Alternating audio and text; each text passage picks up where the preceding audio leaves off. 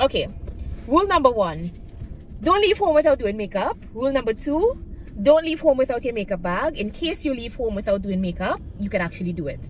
Because what am I even doing right now? My brows aren't done, my lashes haven't been done in a couple months. And where's my makeup bag at? Nowhere to be found. Anyways, if y'all are new, I am not a morning person. If you guys know me, y'all already know that I am not a morning person. However, I have really been trying to become more of a morning person. My sons are both morning people. Aiden, my 5-year-old, he's a morning person. Italy, my 1-year-old, he is a morning person. And their dad is also a morning person.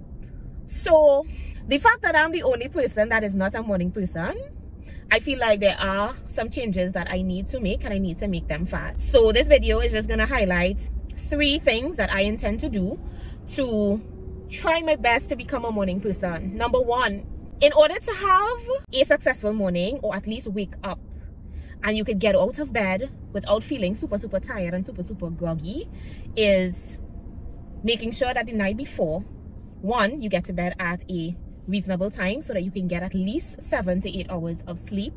We need to stop compromising on our sleep schedule. We need to stop compromising on the quality of sleep that we're getting by working throughout the night. I have been pulling so many all-nighters over the last few weeks that when I do get to bed at 3 a.m. and my alarm goes off at 3:30, because you guys know, or maybe you don't know if you're new here, I have a 3:30 alarm set where I would get up and I would spend the first hour between 3:30 and 4:30 just praying and meditating and giving that time to God. But if I'm being honest, I have not gotten up at 3:30 a.m. in a while, and that is because I've been literally working through the night. So 3 a.m., 3:30 a.m. will actually meet me still awake. So I'm really trying to not do that anymore and to not compromise on the time that I get to bed, so that way it does not mess up or infringe on the quality of sleep that I'm getting. So that's one thing. Try to get to bed at a reasonable time. I think 10 p.m. or 11 p.m. for the absolute latest is great. That way 11, 12, 1, 2, 3. Okay, 11 may not be able to work. We may have to get to bed at 9 in order to not compromise on our sacred hour with God. We're gonna need to get to bed earlier. So okay, 9, 10, 11, 12, 1, 2, 3, 3:30. 6.5 hours of sleep is still good.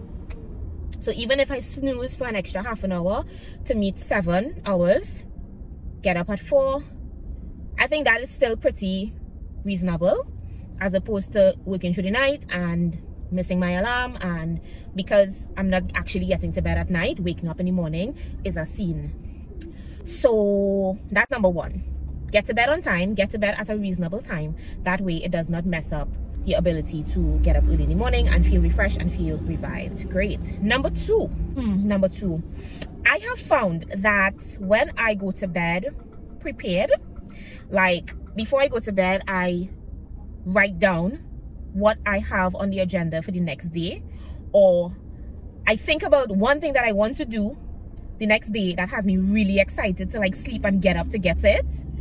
I always like, I'm excited to get up.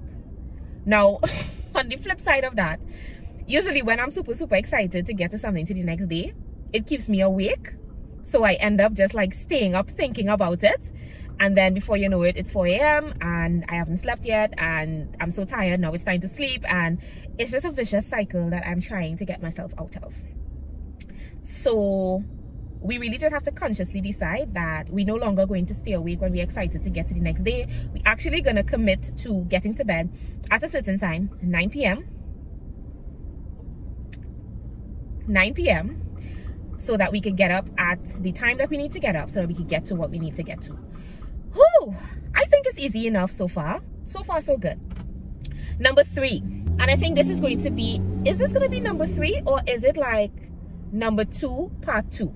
Part 2 of number 2, because it's still in the realm of like preparing and being prepared.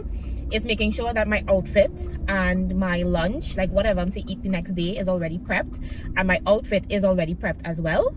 So that way, when I get up in the morning, I do not have to think too much about putting together an outfit, or ironing my clothes, or steaming my shirt, or cooking lunch, or whatever.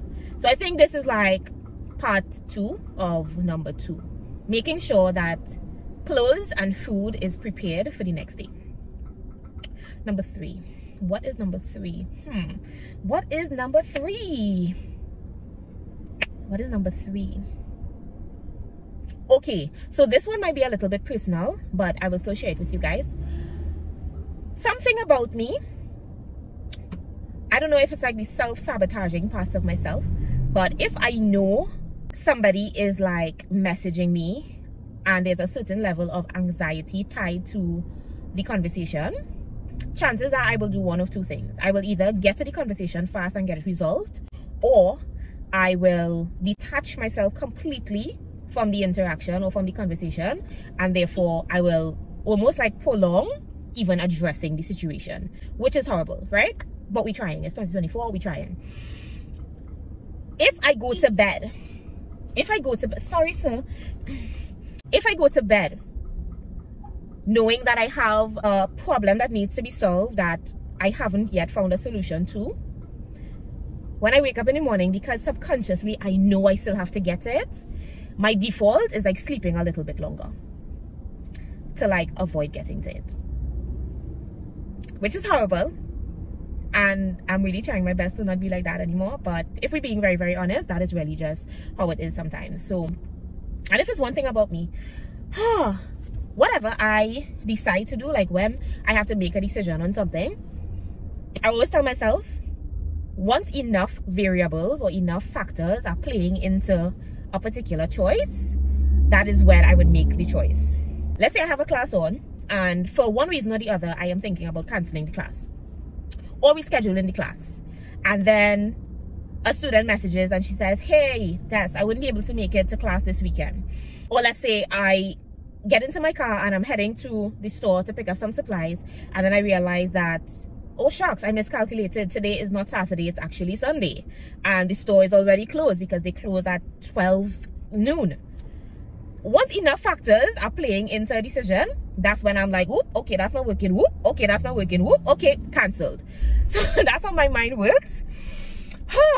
So yeah, I think those are the 3 things that I could implement effective and immediately to make sure that I could at least be a better morning person. I don't have to turn into a morning person overnight, but at least if I could be a better morning person, not be so cranky, not be so groggy on mornings, then I think that is a step in the right direction. So let's just do a quick recap. Number 1, we are going to actively commit to getting to bed on time every single night, between 9 p.m. and 10 p.m. every night, so that we can get a solid 6 to 7 hours of sleep, so that when we get up, we are not restless and we are not groggy. Number 2, we are going to make sure that we prepare. So the preparation is in 2 parts. Preparing, we're making sure to write down what we are to do the next day, what is on the agenda for the next day, what is the priority tasks for the next day. And number 2, part 2 of number 2, we're going to make sure that we have our outfit prepped as well as our food prepped for the next day as well, so we don't have to think about that when we get up the next day. Number 3 is we are going to get to the things that we need to get to as fast as possible. Eliminate anything that is pending.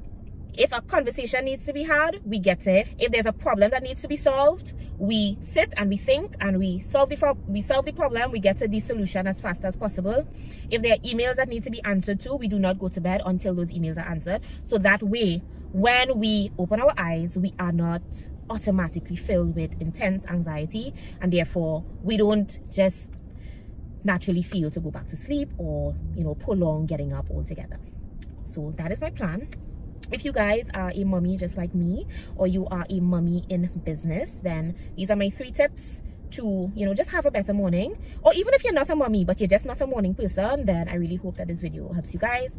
I am currently picking up a few pieces at my graphic designer's shop. I'm saying me like it's actually me, it's not me, but I'm waiting. I'm waiting to pull off, and I just thought that I would film this video for you guys to, you know, maximize on my time. So yeah, today is Monday the 29th of January. This is my very first Mommy Mentor Monday video, I guess. We'll see how it goes. Don't hold me to it, but we'll see how it goes. I'm really making an effort, an active effort, to post more frequently on my YouTube, and I hope you guys could appreciate the effort, right? I love you all so much. Be safe out here because these streets are crazy. Stay tuned for Wednesday's midweek vlog, and then on Sunday we have another Sunday set. We have another video in our Sunday set series. So y'all be safe. I love y'all. Do not forget to like, comment, and subscribe, and I will see you guys in my next one.